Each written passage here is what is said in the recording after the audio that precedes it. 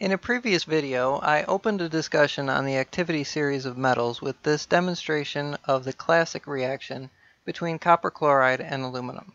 In that video, I used a 0.1 molar solution of copper chloride, and a few things about that reaction bothered me. I've done this reaction hundreds of times before, but this one was just boring. So let's try and make it a little bit more exciting, without it going out of control. First, let's quickly review the activity series.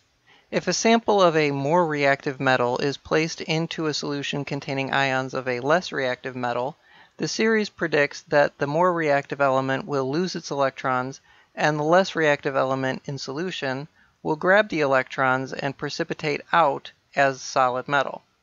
For example, placing a piece of zinc metal into a solution containing tin ions will cause the zinc to dissolve into solution and crystals of tin metal to form. Because aluminum is a fairly reactive metal, under these particular reaction conditions, it also reacts with water. We'll talk about what these conditions means in a little while. In typical HausLab fashion, the picture's out of focus, there's an ulterior motive to doing this experiment that involves removing some excess chemical inventory. In this experiment, I'll be using up these two pre-mixed solutions and a good amount of the dry chemical to make up new solutions, which will not be mixed in excess and stored. I'm also going to use some scraps of aluminum foil that have been accumulating for a while.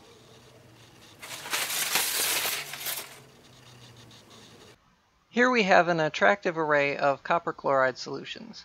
From the right, we have the same 0.1 molar solution that I suspect provided the lackluster performance last time. Then we have a 0.25 molar solution, a 0.5 molar, 0.75 molar, and finally 1 molar. To each of these solutions, I'm going to add roughly a gram to a gram and a quarter of aluminum foil. I'm looking for an obvious and quick to start reaction. The brown precipitate of copper metal will start to appear on the aluminum, hydrogen gas will be generated, the temperature will increase, and an unpleasant smell will fill the immediate vicinity. Not my favorite part, but whatever. I'm looking for a reaction that's not too slow, but not too fast. As I work my way through the different concentrations, we'll have a little story time.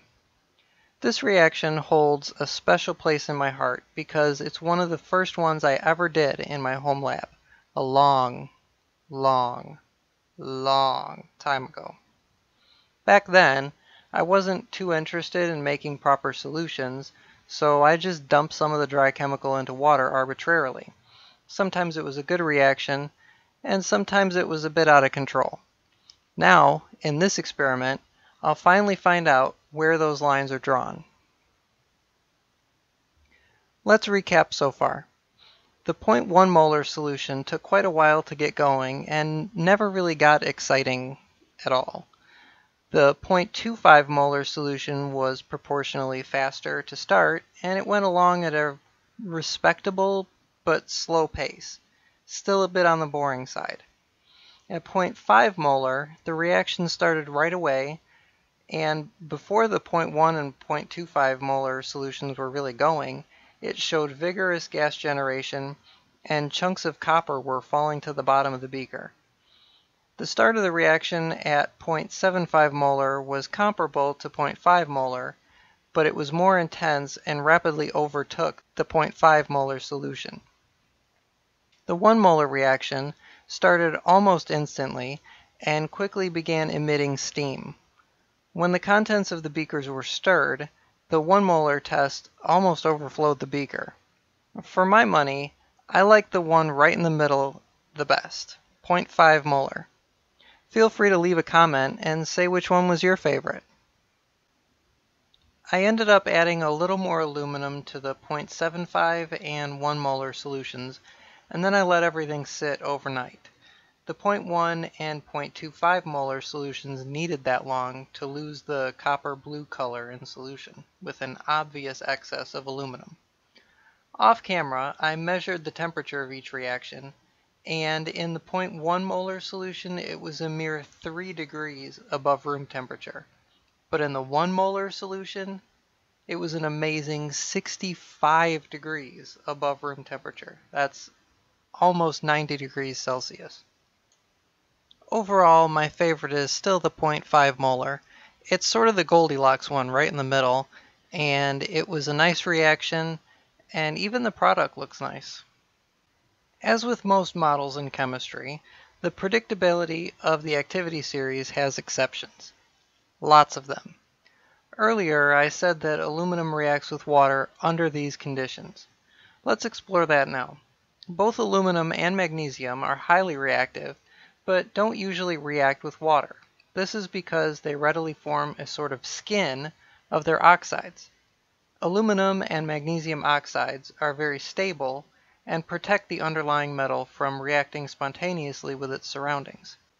In this particular experiment, the chloride ions in solution compromise the oxide layer and allows the reaction with copper and subsequently water to happen. Here I have 3 beakers, each with a 0.5 molar solution of copper sulfate.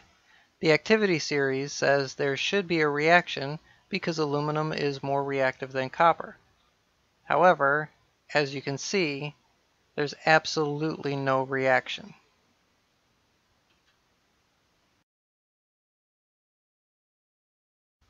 Five minutes later, and there's still a whole lot of nothing going on.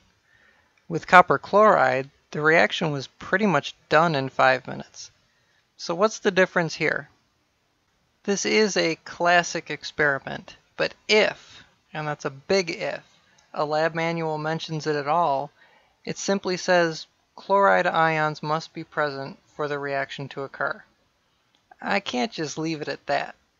I can't go too deep down the rabbit hole of experimentation right now, but let me demonstrate what happens when the copper sulfate experiment is enhanced with chloride ions. Hiding behind beaker number 1 is 10 milliliters of 6 molar hydrochloric acid. That will be our source of chloride ions.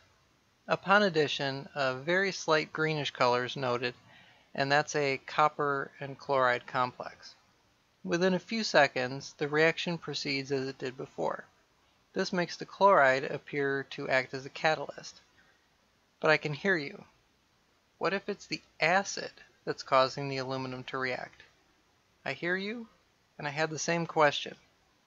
So hiding behind beaker number 2 is 10 milliliters of a 3 molar sulfuric acid solution.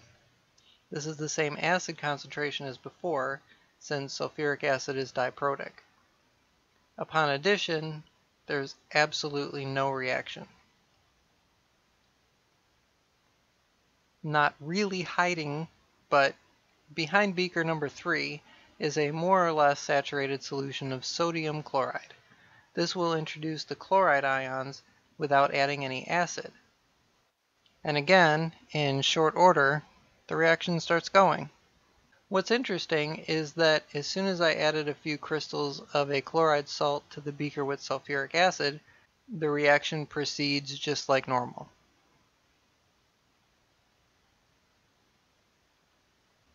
This is the reaction with the sulfuric acid and chloride salt after a few minutes.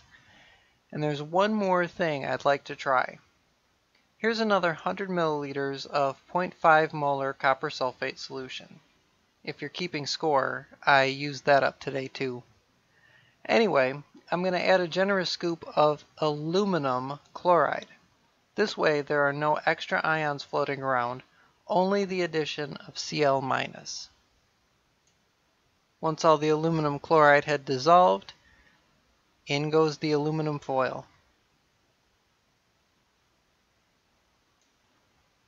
It took just a second to get going, and there you have it.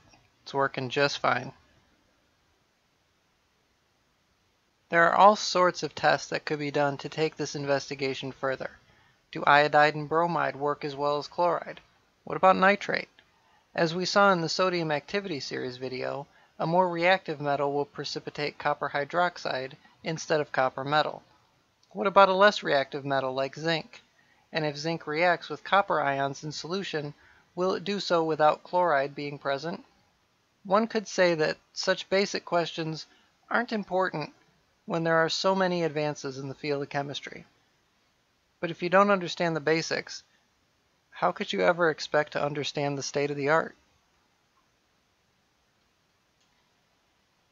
Thanks a lot for watching, and I'll see you in the next one. Soon!